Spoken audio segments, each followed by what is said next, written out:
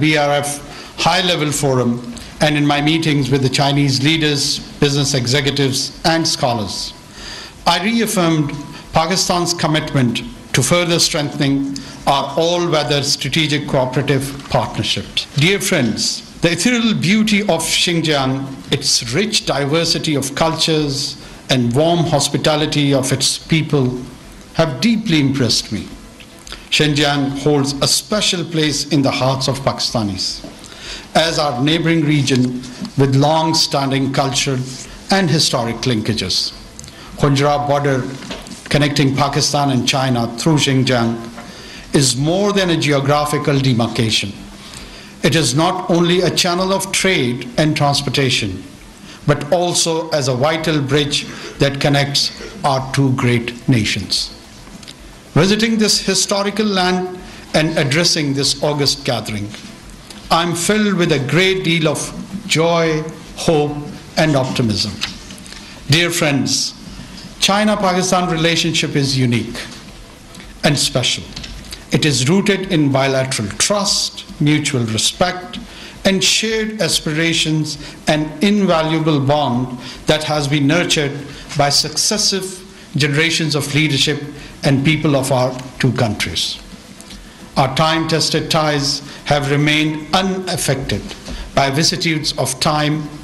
In Pakistan, we have a complete consensus across political spectrum about the criticality of Pakistan-China friendship for the progress and prosperity of our two countries and for the regional peace and development. We view our ties with China from a strategic long-term perspective. In the ever-changing global landscape, China-Pakistan friendship is a constant and would always remain so. Building upon the success of our political ties, our two countries, and would always remain so. Building upon the success of our political ties, our two countries have now placed special focus on our economic partnership manifested in CPEC. Distinguished guests, CPEC is a true example of BRI's stated objectives. It has helped us upgrade our transport and communication network, address energy shortages, and develop Gwadar Port in the province of Balochistan. CPEC projects have not only stimulated economic growth, but have also improved the lives and livelihood of our citizens and enhanced regional connectivity. And here, I would refer to the speech by President Xi Jinping during his visit to Xinjiang last year about making Xinjiang the frontier of Belt and Road connectivity. This announcement by President Xi was a recognition of Xinjiang's historical role as a hub of connectivity as part of the ancient Silk Road. My visit to Xinjiang on the occasion of 10th anniversary of BRI therefore is happening an important juncture. It represents a profound milestone in the enduring friendship between Pakistan and China and the people of our two great nations. My visit signifies our commitment to promoting connectivity, not just in terms of infrastructure, but also in terms of human connections. Distinguished guests, my visit is essentially about charting a new roadmap and envisioning a new future based on economic synergy and greater connectivity, people-to-people bonds, sustainable development, peace and stability, and educational and technical exchanges. The key element of Pakistan's vision for cooperation with Xinjiang include continued reaffirmation of Pakistan's principled position on Xinjiang and our unequivocal support to China on matters related to its core interest. We aim to utilize Xinjiang's position as an important node of CPEC and its linkages with Pakistan. We would jointly work to identify the respective strengths of Gilgit-Baltistan and Xinjiang, the two neighboring regions, and building on our synergies for improving the livelihoods of the people of our region.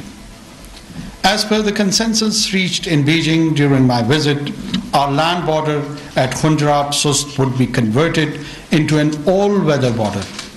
We would like to upgrade the customs and other logistic services to facilitate trade and movement of people. Gwadar in Pakistan is a key component of our CPEC partnership. I would propose that we deepen economic cooperation by effectively using the sister city relationship between Karame and Gwadar and Kashgar and Gwadar. We seek to learn from Xinjiang's success in agricultural modernization. We would also aim to set up a joint agricultural demonstration zone in Pakistan to introduce modern farming techniques and practices. We also aim to develop linkages between industries of Xinjiang and Pakistan, especially Gilgit-Baltistan region. One particular area in this regard could be solar energy, a key sector in Xinjiang. We look forward to promoting cultural cooperation and people-to-people connection with Xinjiang. We invite more tourists from Xinjiang and other parts of China to visit tourist places in Pakistan. I was told that last week a 15-member group of Chinese tour operators visited Pakistan and they just returned via Sust-Khunjrab border. Expanding educational and academic cooperation, including faculty changes, joint research, and grant of scholarships is another important area. I would like to see more Pakistani students to come and study in this and other university in Xinjiang. Dear friends, in Pakistan we say that a good neighbor is a treasure. In this regard, we are very fortunate to have China as a good brother, good neighbor, and good partner and a good friend. Now is the time to further strengthen this friendship. Together, let us chart a new course of peace, prosperity, and win-win development. I wish you all good health and happiness. While concluding my statement over here, I would mention that I'm saddened in an environment where the situation in Middle East, particularly with reference to Gaza, has saddened millions and millions of peace-loving people across the globe, coming from diversified ethnic groups, coming from diversified religious groups. This act of barbarism has appalled everyone, including Pakistani nation, including Chinese nation, including other nations around the globe. We appeal and we will play our role to stop this barbaric act against the innocent Palestinian civilians. With this remark, I would conclude. Long live China-Pakistan friendship.